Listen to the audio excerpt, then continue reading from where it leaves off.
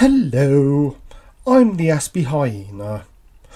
Apologies for relaying a belated Happy New Year, but the happy part would be a lie, and lying is just not within my nature.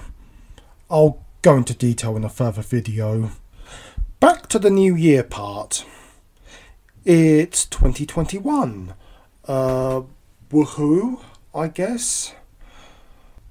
I mean, there's no sign of an end of lockdown. We still haven't got flying cars.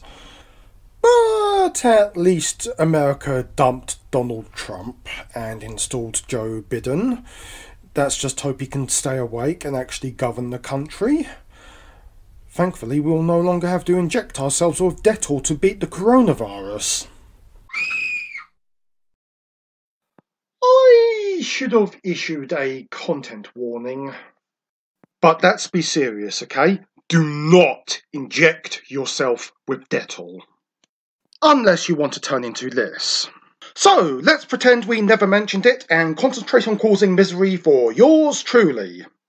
Isn't that what gets me the subscriptions? I need to get a life. Being confined to home isn't really all that bad. During the spring and summer months, I could spend days outside, sipping cool cola, handwriting my masterpiece novel. Come evening, I retire to my desktop to type up my work. Oh, and I intend to publish it and become a best-selling author. Someday. Should I ever finish the blasted thing? Oh, come on, it's not like I'm George R.R. Martin sat on his backside for over a decade waiting for the Winds of Winter to magically appear in print. Yeah, I'm autistic, but I can still do sarcasm. It's just, I have one or two slight little problems. First, the Winds of Winter have come. For me, that is. In a metaphysical/meteorological perspective. Second, I have a roommate. Meet Scruff, fellow hyena, pseudo-intellectual, and the personification of all crimes against fashion. Okay, maybe that was a little bit too harsh. I mean, I'm hardly one to comment. Furthermore, Scruff isn't without his uses. Yes, what's the one you want?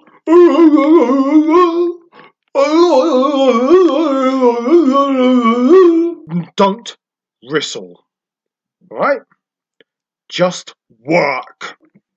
Anyone wanting to avoid social interaction, like the plague, no pun intended, hence avoiding stepping out the front door and sending a volunteer to collect supplies whilst you cowardly hide under the bedsheets. Scruff here is just the guinea pig, volunteer. Scruff does have his benefits, not that he claims from the taxpayer, at least to my knowledge.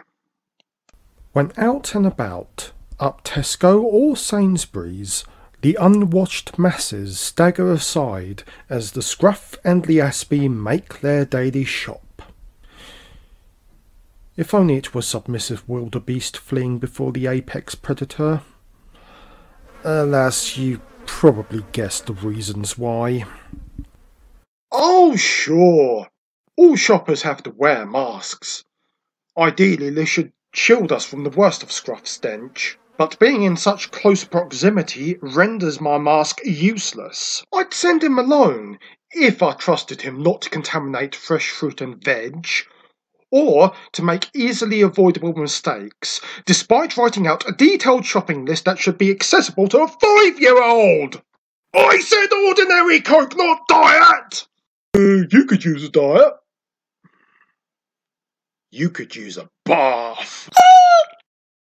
Okay, that may have been a tad hypocritical, coming from a scruffy, smelly scoundrel such as yours truly.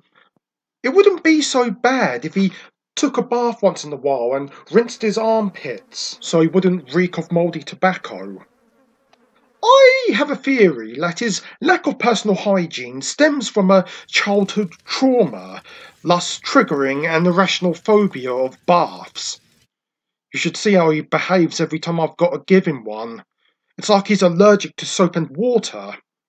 I'd use a whip or a blunt instrument, if not for fear of being charged with animal cruelty. Oh, you think I'm being too harsh on this smelly idiot? What about my mental well-being? What about my personal space? He brings around all his drinking mates from up the pub, and because the booze is shut, they all come round here, rig the place out with cigarettes and throw their cans of used lager all over the place. Oh, and to top it all off, the landlord blames me. Me! I get no privacy in this flat, thanks to him and his mates. They come around and treat it like a local boozer. Oh, sorry, I'll repeat myself. I'm always repeating myself because I'm bouncing off the walls going crazy here. You fear for his safety? What about my sanity? What about my dilemma? What am I supposed to do? I apologise. I was just having another brief mental breakdown, a common symptom of these endless lockdowns.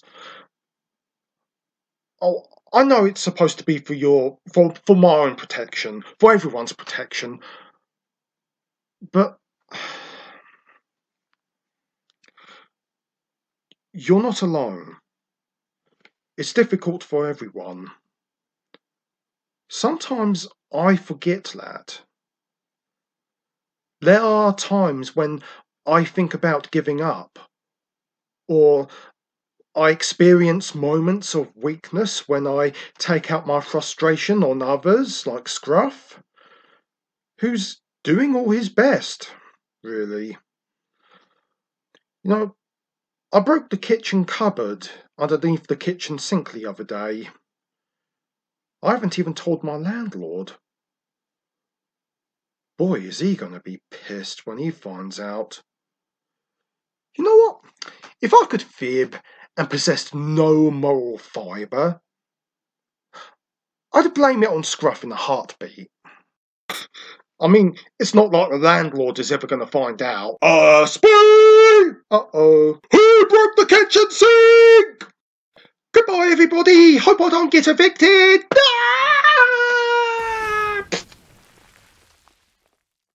That's all, folks.